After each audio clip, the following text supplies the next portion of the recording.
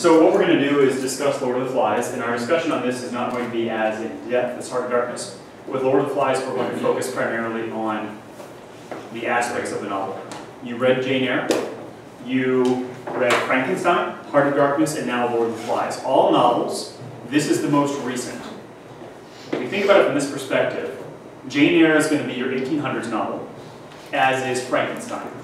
Heart of Darkness bridges the gap between 1800 and 1900s by being 1900. This, 1950. It's the most recent, written in the wake of World War II. And the entire premise of this book is as follows.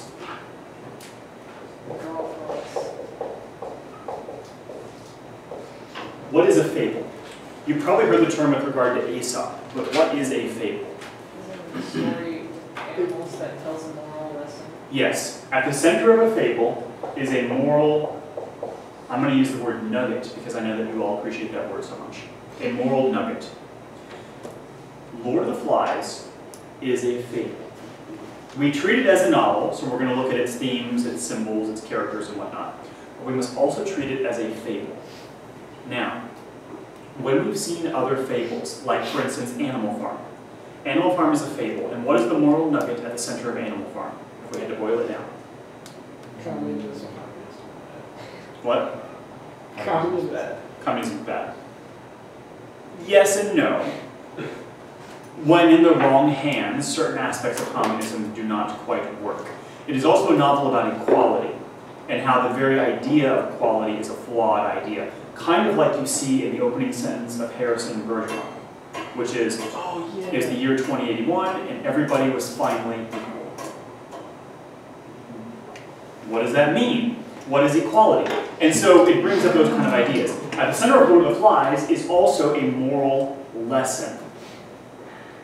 And what is that moral lesson? Okay, well before you answer that, let's leave this as the question that we're going to arrive at in just a little bit.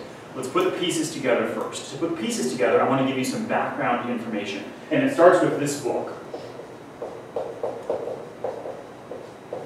Coral Island was a famous book that all British school children had to read. It was basically your version of Lord of the Flies. Everybody had to read Coral Island.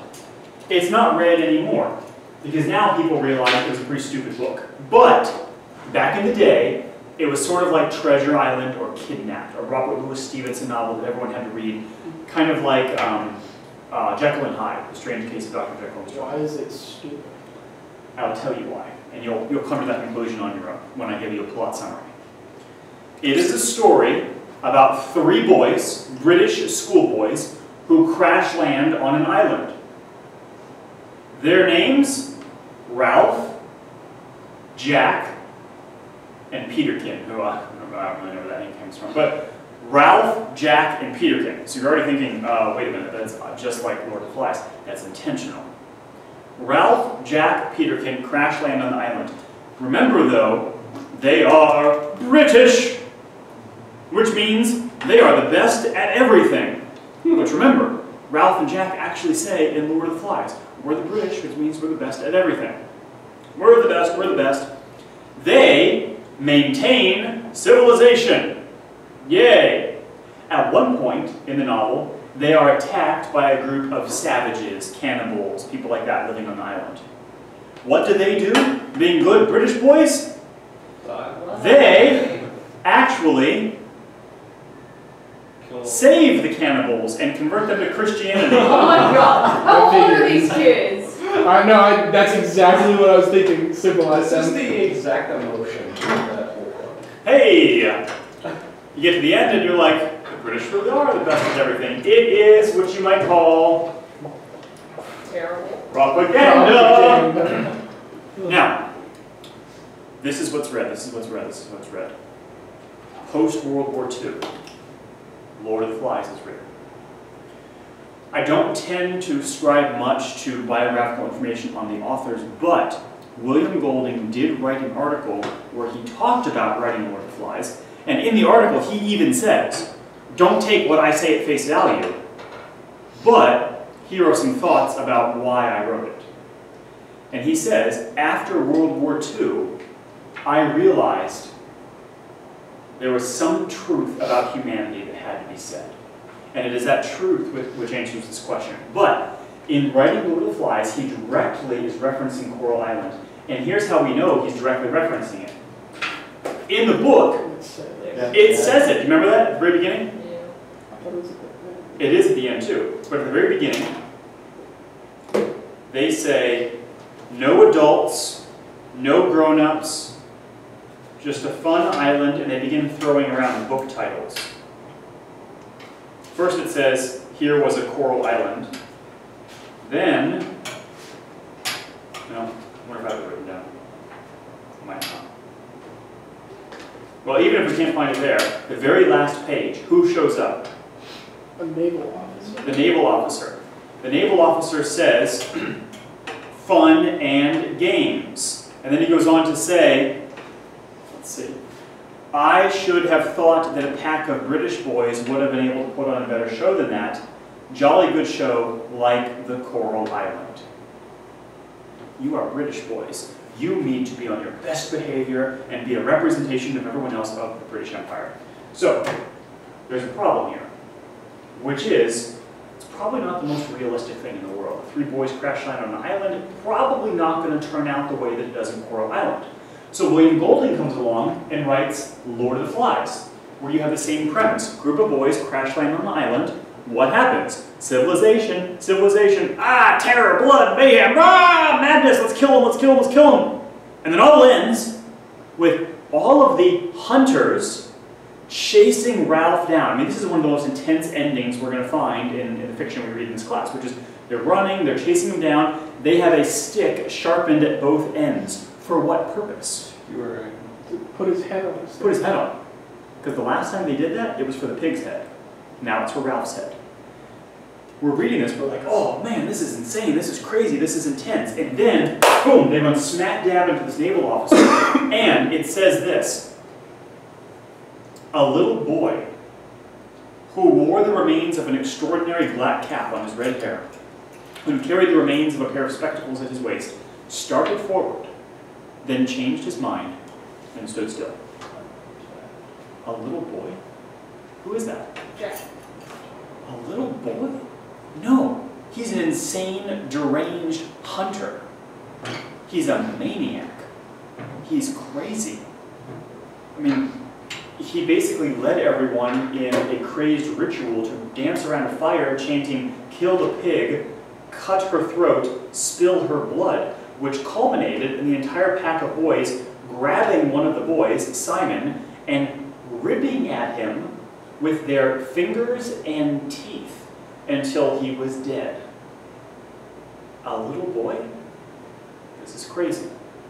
You get to the end of Lord of the Flies, and you realize, shoot, and they're British.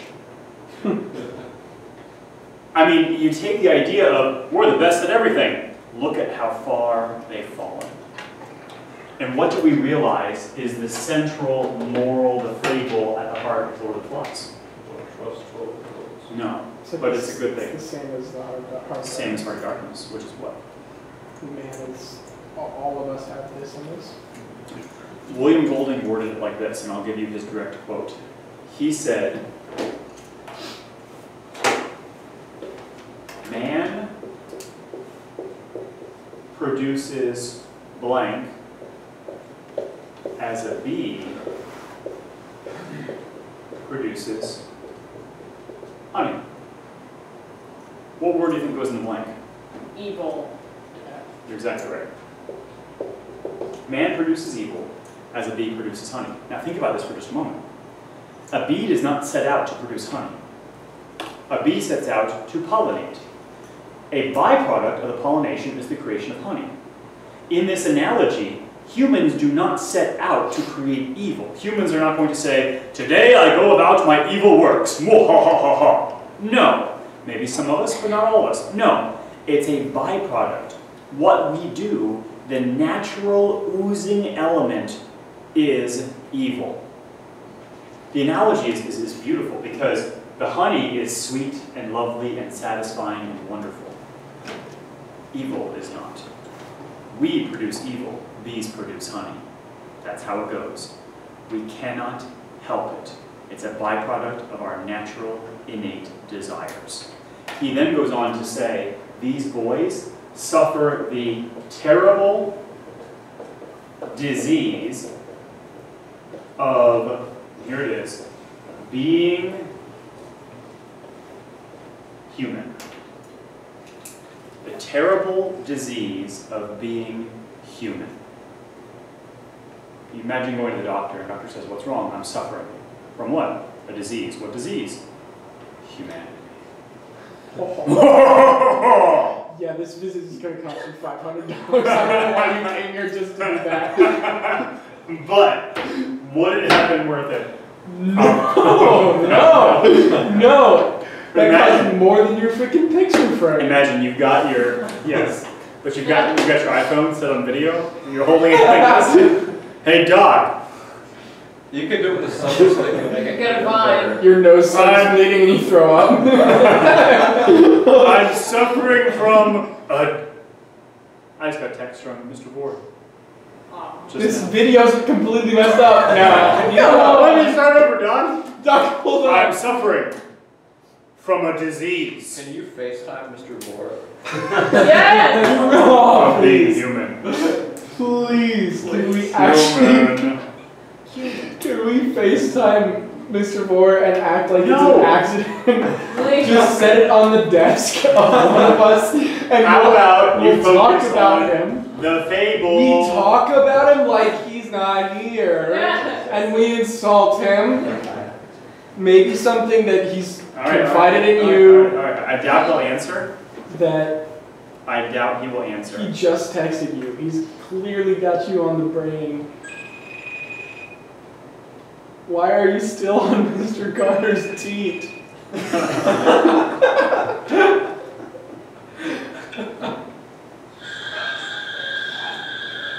Hello, Mr. Carter's boss. Why are you still on Mr. Carter's teat? How's it going? I'm sorry to chat with Mr. Carter. In July, in his classroom. It's gotta be brutal. It is. It sucks. He sucks.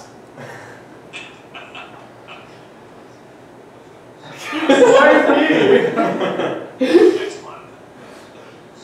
Hey. Hello, Jeremy. Are you still on Mr. Carter's teat? Yes. Yes, 305, even in the summer. That's scheduled very faithfully. Okay, now just Mr. Moore, we're talking about Lord of the Flies. Do you wish to share your thoughts? Really?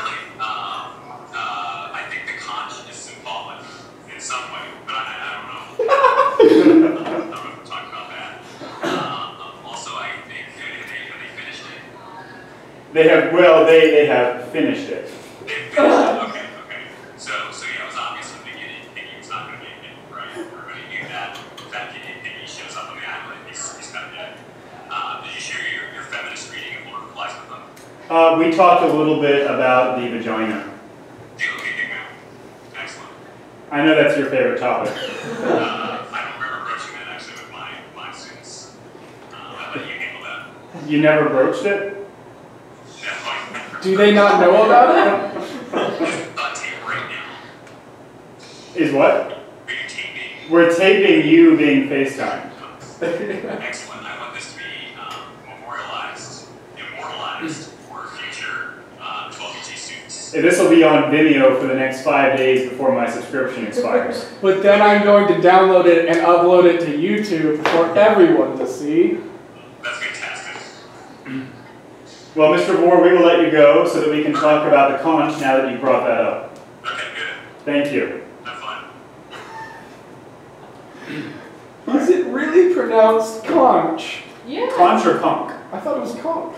Yeah, either one. Is it Every really? year. It's the other one? Every year, my class erupts in debate over this. Wait, some people are on the side of conch? I've Yeah. literally I've never heard it conch. I've never heard. Have you never watched They SpongeBob? must have Yeah, I conch know. over the head. All hail the magic conch? Like, they Oh, literally there's say it no like all hail the magic conch. What is that? What is that? In Noah's defense, that is a very popular pronunciation. that. It's stupid. No, it comes from like Is it not the Caribbean correct? islands and stuff like that, where the conch shell is actually native to. So that's why. Thanks, Discovery Channel. I'm just saying. The point is What kind this. of hate? No, I'm looking this up. No, the point is this. No, the point is how it's pronounced. Fables, Hmm. in their moral message, bring about their moral message through symbols Says both. and through anything that might mean something larger than itself, which is why Lord of the Flies is littered with symbols throughout, from the beginning to the end. The story opens, in fact, at the very beginning, Ralph discovers the pristine island. The first thing that he does is get naked, which is obviously the first thing most of us would do. When he does that, it says he undoes the snake clasp of his belt. It then describes the entire beach in Eden-like terms, thus representing the following conclusion from that kind of symbolism. The boys land in paradise and revert to paradise. Therefore, what role does the environment play in the undoing of their humanity? Say, Tree of knowledge. it's a huge. No role. So if we get that on the final exam, just leave that question blank. No, think about it from this perspective. What causes the boys to devolve into monsters? Each other. Themselves. Themselves. Something within themselves. The disease of being human. It's not the environment, because what is the environment? Passive. It's perfect. It's paradise. Well, They have gone from civilization to the Garden of Eden. So you can't say that island caused them to go crazy. No. This is why it differs a little bit from what Marlowe would say in Heart of Darkness, where he would say, going to the uncivilized land brings out the hidden nature of humans. No. Because here's what Golding is suggesting. And this is one of the things he says in his essay. He says, look, I was with people, civilized European men, who did such atrocities and horrible things to each other that I couldn't even fathom the idea of continuing existence as a human afterwards.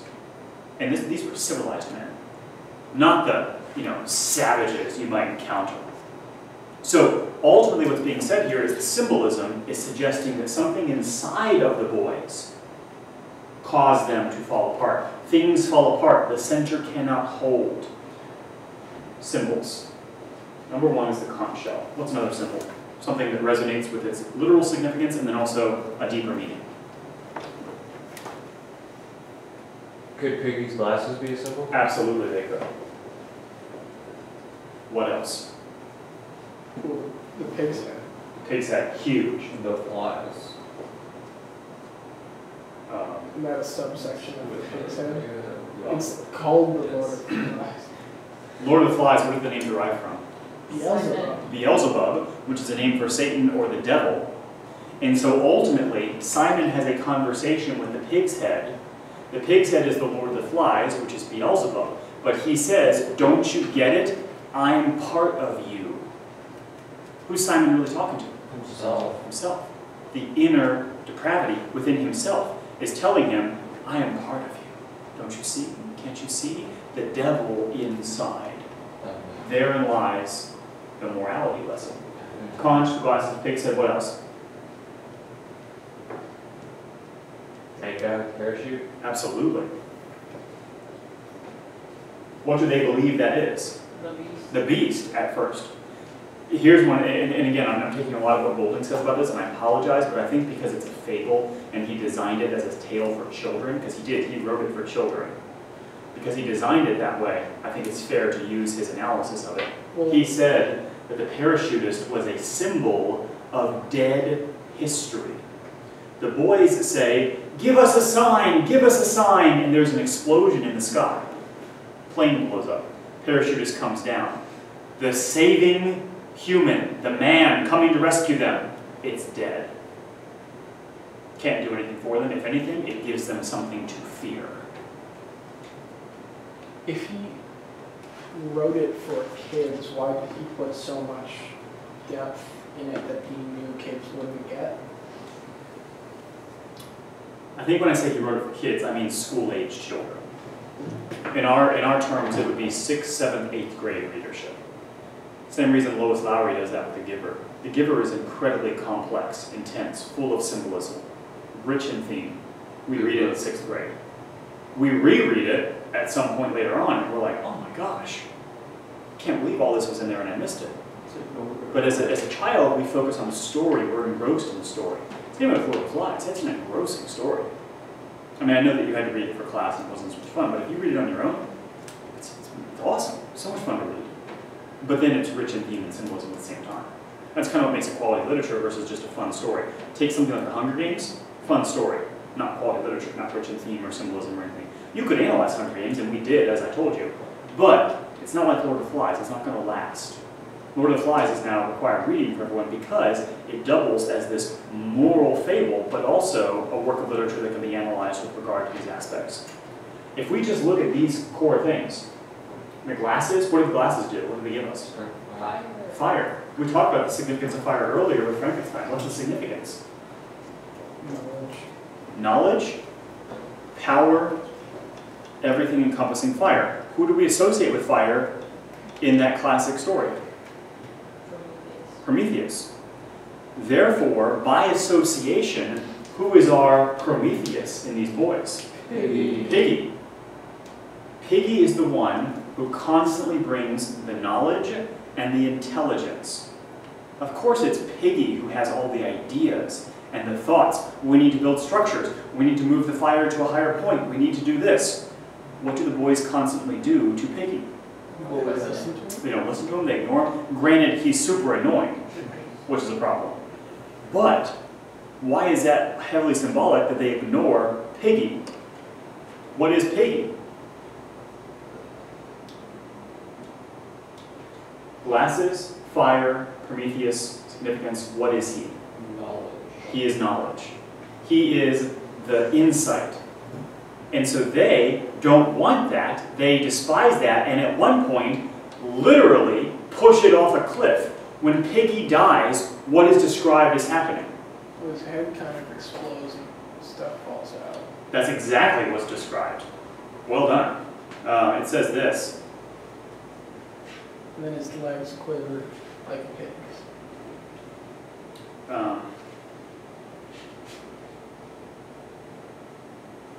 I forget where it was. Well, 180 something? Or close to it? You're right, 181. Well done. It's very impressive. It was on the quiz and I checked to see if I got the answer. That's the one you checked afterwards. Yeah. But you see, I turned the quiz over and put my pencil up there to make it very clear that everything was above board. That's fun. That's fun. All right. It says this. His head opened and stuff came out and turned red. His head explodes. It hits a rock and opens up. If you take the character who throughout the story represents knowledge and intelligence, of course that's going to be the part of him that's destroyed when he's killed. His head, his brain, his thoughts. What is simultaneously killed with Piggy? The conch. What does the conch represent? Any sense of Authority in any sense of what? civilization. Civilization or order. What's the initial rule of the conch?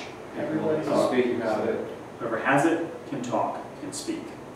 So the boys start with the premise of civilization. Let's organize, let's get names, let's get categories and groups, let's vote on a chief, let's have a system of organization with the conch shell, let's have fire with glasses. It all is so promising. And then it devolves and devolves and devolves. I keep doing this to you and I apologize. I don't want you to feel like you're completely missing out, but one of the things we do in the year-long 12ET class is we take a class period where I tell the students, I say, oh my gosh, you just crash landed on an island. Unfortunately, you can't get off the island, you can't leave the island, there's no cell phone towers here. Good luck. And then I go sit at my desk and write down every single thing that they do for the next 20 to 30 minutes. One of two extremes happens. I've done this for 7 years. Extreme number one, the students do nothing. Yeah. They sit in their desk, play on their phones, Yep. put their heads down, and go to sleep. Yeah. Extreme number 2. Really loud. It gets crazy up in here. See, you could have taken away all the phones and been like, this is the real deserted island experience. You could have given someone a sharpened stick in a dead pig. Yeah. Let me explain to you what happened this year. I went to sit behind the desk expecting the sort of like, I'm just going to sit there and do nothing. Immediate chaos. Desks were turned over, forts were made, and someone began throwing books. Maggie Mize jumped up in the middle, and someone threw one of those green literature books and hit her in the head. She went down to the ground. You let this happen. I was not part of this. I was watching. Yes! The problem is that you weren't part of it. No. Don't you understand? This is perfect. I know Someone it's grabbed the perfect. hand You could sanitizer also and be began spraying people with it. You should have written a book about All of this was in the first 30 seconds. So we finished, and this is before we read Lord of the Flies. Okay, hadn't read Lord of the Flies or anything. And then, when we read Lord of the Flies, they were like, oh my gosh, that's kind of what we did. Because that is what happened. Except Maggie Mize was the one that I mean, basically, it was a free-for-all. Teams were organized, and then they turned on each other. It's the book. It is. Because that's what would happen. And then afterwards, they were like, okay, Mr. Carter, no, seriously, if we were really on a desert island, it would have been a lot different. We would have organized. And I was just like, no. It would have been worse. Someone would have died. Well, yeah, but I doubt it would have been because anybody killed them. So here's our larger point, is the conch shell and its representation and the glasses, all of these things come together to show you how ultimately the story suggests that something inside of themselves that they cannot control spirals out of control, and that something inside themselves is represented by the pig's head, which, by the way, Ralph, when he encounters, hits trying to destroy because he doesn't like what it represents, and what happens when he hits it? Small minor point, and all of them I remember. Yes. It breaks, and the grin falls into 2 pieces 6 feet across. And it's now smiling up to the sky, the same smile on the beheaded faces of the ornamental things placed in front of Kurtz's compound. They were smiling. There's always a smile. And there it is, smiling up at the sky, aware of the deeper significance. There's a final symbol in this book that bears weight, and it is the, how do they describe it? It's the boat, the trim cruiser in the distance. I'll just put trim cruiser. The naval officer shows up to save the day, to rescue the boys from their fun and games. He's shocked by their display, shocked by the fact that boys have been killed. He takes them onto the cruiser under the guise of rescue. Why is it a guise, given the symbolic significance of the vessel that is rescuing them? Because it's only taking them back into a world of war. Precisely. If you think about the very principle of the British Navy at this point, it was to seek and destroy, wherein the British Navy ships would surround the enemy vessel, driving that enemy vessel to a certain point to destroy it. Just like what? just like they did with the hunting. Just like they did with Ralph in The Hunting. They drive to the furthest extreme to destroy. The boys are not being rescued. They're being taken into a larger scale war under the allure or illusion of civilization. It's civilized war. Is it? Because you're still killing people, just on a larger scale. Well, you're not biting them and tearing them with your fingers. You aren't. Yeah, but they were also using mustard gas and other things that are considered war crimes, so I don't think it's a lot better. It's a fable, and its ultimate meaning and message lingers long after the book is read, which I think makes it a success. Speaking of success, speaking of your success, your enjoyment of the class and whatnot, I thought it best if we end this entire 12ET class with an in-class essay. I was hoping you were going to say 30 minutes early. You're a piece of trash. You are the pizza burn on the world's mouth. Stop You spitting. are. I like that. You are the opposite of Batman. Stop it.